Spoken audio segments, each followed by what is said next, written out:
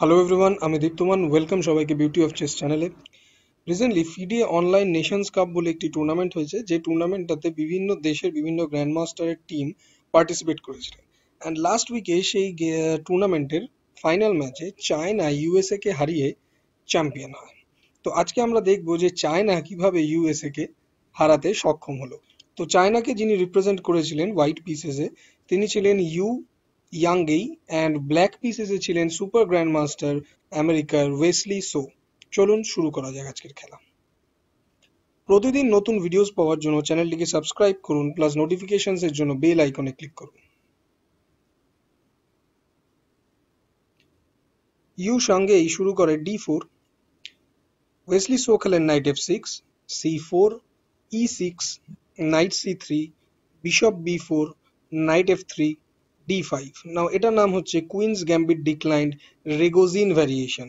Queen b3 attacking the bishop, and then c5 defend করছে বিশপটাকে। d takes on c5, knight a6 attacking the pawn and also defending the bishop, c takes on d5, knight takes on d5। নাও এই নাইটটার উপরে এখন pressure দিচ্ছে এই নাইটটা, plus এই বিশপটা এখন এই নাইটটাকে পিন্ড করে রেখেছে। ওকে, এখানে হোয়াইট বেস্ট মুভ খেলেন অ্যান্ড খেলেন c6। কেন? কারণ এখানে যদি অন্য কোনো চাল খেলতো, সাপোজ বিশপ d2 এই নাইটের পিনটাকে সরাচ্ছে, দেন ব্ল্যাক খেলতো নাইট টেক্স পন, এই কুইনটাকে এখন অ্যাটাক করতো। ওকে, সো এটা অ্যাভয়েড করার জন্য after night text on d5 white খেলে c6, queen a5, bishop d2, b text on c6, white খেলে g3, and then knight takes on c3। না g3 খেলার পরে এই পয়েন্টে বেটার মুভ হচ্ছে এখন এই রুকটাকে এই স্কোয়ারটায় আনা, যাতে এই কুইনটাকে এখন অ্যাটাক করতে পারে। কিন্তু এখানে g3 খেলার পরে ব্ল্যাক খেলে নাইট টেক্স নাইট, পন text night, bishop e7, bishop g2, and দুজনেই ক্যাসলিং করে কিং সাইডে। দেন ব্ল্যাক খেলে e5। নাও এখানে ব্ল্যাকের প্ল্যানটা কি, যে এই বিশপটাকে এখন এই স্কোয়ারটায় আনবে অ্যান্ড দেন এই কুইনটাকে অ্যাটাক করবে। বাট এখানে স্টিল বেটার মুভ হচ্ছে এই রুকটাকে যদি এখানে আনতো, রাদার দেন e5 না খেলে। ঠিক আছে, তো হোয়াইট খেলে queen c2, queen c7, queen e4। নাও এই পনটাকে এখন অ্যাটাক করছে এই নাইট আর এই কুইনটা। সো এখানে ব্ল্যাক f6 খেলে পনটাকে ডিফেন্ড করে। হোয়াইট খেলে queen c4 check, king h8, bishop e3, night b8। এবারে ব্ল্যাকের প্ল্যানটা কি? ব্ল্যাকের প্ল্যান হচ্ছে এই পয়েন্টে বিশপটাকে নিয়ে আসা, যাতে এই কুইনটাকে অ্যাটাক করতে পারে, প্লাস এই পয়েন্টটাকে এখানে এক্সরে করছে। ওকে, হোয়াইট খেলে রুক from f two d1, bishop a6, queen e6, bishop text পন অ্যাটাকিং দ্য রুক, রুক d2, এখন এই বিশপটাকে অ্যাটাক করছে। ব্ল্যাক খেলে bishop a6, and now white খেলে নাইট h4। নাও হোয়াইটের প্ল্যান কি এখানে, যে এই নাইটটা এখন এইখানে আসবে যাতে এই বিশপটাকে অ্যাটাক করে, প্লাস এখন ভবিষ্যতে এই পনটাকেও অ্যাটাক করতে পারবে। তো এখানে ব্ল্যাক খেলে বিশপ c8, কুইনটাকে অ্যাটাক করছে। হোয়াইট খেলে queen c4 and then f5, যাতে এই নাইটটা এখন এই পয়েন্টে আসতে না পারে।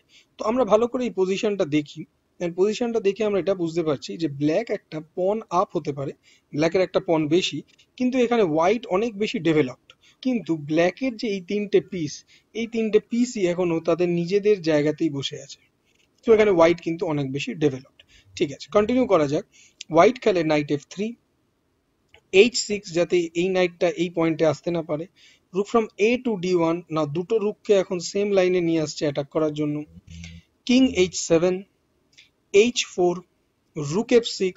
ব্ল্যাকের প্ল্যান হচ্ছে এই বিশপটাকে এখন এইখানে আনবে, যাতে এই কুইনটাকে অ্যাটাক করতে পারে। অ্যান্ড নাও এই পয়েন্টে আপনারা ভিডিওটা পজ করতে পারেন অ্যান্ড ভাবতে পারেন যে এখানে ইউ ইয়াংগেই কোন অসাধারণ মুভটা খেলেছিল। এটা টুর্নামেন্টের বেস্ট মুভ বলা যেতে পারে। অ্যান্ড উনি খেলেন নাইট g5 চেক, স্যাক্রিফাইস করে দিচ্ছে নাইটটাকে। ওয়েসলি সো খেলে পন টেক্স নাইট, পন টেক্স পন অ্যাটাকিং দ্য রুক, রুক g6। এইবারে কন্টিনিউয়েশনটা কি হোয়াইটের? আপনারা ডেফিনেটলি এখানে ভাবতে পারেন যে হোয়াইটের কন্টিনিউয়েশনটা কি। এখানে হোয়াইটের অসাধারণ একটা continuation, and that is bishop d5। নাও এই পনটা এখন পিন্ড, এই পনটা এখন বিশপটাকে খেতে পারবে না, তাহলে কুইন দিয়ে কুইন খেয়ে নেবে। তো এখানে ব্ল্যাক খেলে f4 attacking the bishop, and white খেলে বিশপ e4 অ্যাটাকিং দ্য রুক, বা রুকটাকে এখন পিন করছে এই হোয়াইটের সাথে। অ্যান্ড দেন ব্ল্যাক খেলে বিশপ টেক্স পন। কেন? কারণ বিশপ e4 এই চালটা হওয়ার পরে যদি পন দিয়ে যদি বিশপটা খেত, দেন কি প্রবলেম হচ্ছে? দেন কুইন f7, পন text রুক, bishop text রুক check, king h8, queen e8 check, bishop f8 blocking, queen text bishop checkmate. Simple. তাই বিশপ e4 খেলার পরে এখানে ব্ল্যাক খেলে বিশপ টেক্স পন, that is bishop text g5, then white খেলে রুক d6। না, এই চালটা খুব ভালো একটা চাল, কারণ এই রুকটা এখন এই রুকটাকে অ্যাটাক করছে, প্লাস এই রুকটা এখন অলরেডি পিন্ড। সো এখানে ব্ল্যাক খেলে বিশপ f6। আমরা আরেকবার পেছনে যাব অ্যান্ড দেখবো যে এই পয়েন্টে যদি পন দিয়ে এটা খেত, দেন কি হতো? দেন রুক টেক্স g6 ফার্স্টে। না, এই রুকটা এখন মুভ করলেই চেক পড়বে। সো পন টেক্স যদি পন করে চেক, কিং টেক্স পন, queen b6 check, king g2, queen b2 check, king f3, and এখানে হোয়াইট নেক্সট চালে উইন করে যাচ্ছে, কারণ নেক্সটে এখান থেকে রুকটা h1 এ আসবে অ্যান্ড এখান থেকে চেক অ্যান্ড চেকমেট হয়ে যাবে। ওকে, সো এখানে বিশপ g5 করার পরে রুক d6 খেলে হোয়াইট অ্যান্ড ব্ল্যাক খেলে বিশপ f6 ব্লক করে। দেন কিং g2। নাও হোয়াইটের প্ল্যানিংটা বুঝতে পারছেন আশা করছি, যে হোয়াইটের প্ল্যানিং হচ্ছে এখানে এই লাইনে নিয়ে আসা।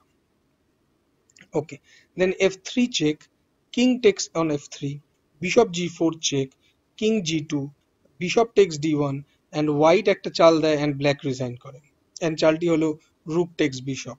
কারণ এইখান থেকে 9 চাল পরে 9 মুভস এর পরে এখানে ব্ল্যাক চেকমেট হয়ে যাচ্ছে, কারণ নেক্সট দানে এখানে এটা আসতে পারে অ্যান্ড এখান থেকে চেকে অ্যান্ড চেকমেট হয়ে যেতে পারে। তো আপনাদের হোমওয়ার্ক হচ্ছে যে আপনারা ভাবুন যে কি করে এখানে হোয়াইট নেক্সট 9 চালে ব্ল্যাককে চেকমেট করছে অ্যান্ড আমাকে জানান। তো আজকে আমরা দেখলাম যে নেশনস কাপে চায়না কিভাবে ফাইনাল ম্যাচে ইউএসএ বা আমেরিকাকে হারালো। খেলাটি কেমন লাগলো আমাকে অবশ্যই জানান কমেন্ট বক্সে। চেস রিলেটেড যে কোনো কোয়েশ্চেন্স আপনারা করতে পারেন আমাকে উইদাউট এনি হেজিটেশন। আপনারা আমাকে চেস রিলেটেড এনি কোয়েশ্চেন্স করুন কমেন্ট বক্সে। ডেসক্রিপশন বক্সে বিউটি অফ চেস চ্যানেলের ফেসবুক লিঙ্ক দেওয়া রয়েছে, সেখানে গিয়ে আপনারা চেক করতে পারেন অ্যান্ড বিভিন্ন চেসের নলেজ গেইন করতে পারেন। আজকের মতো এইটুকুই। নেক্সট ডেতে দেখা হচ্ছে আরেকটা খেলা নিয়ে, আরেকটা নতুন ভিডিও নিয়ে। ধন্যবাদ, thank you, tata, bye bye.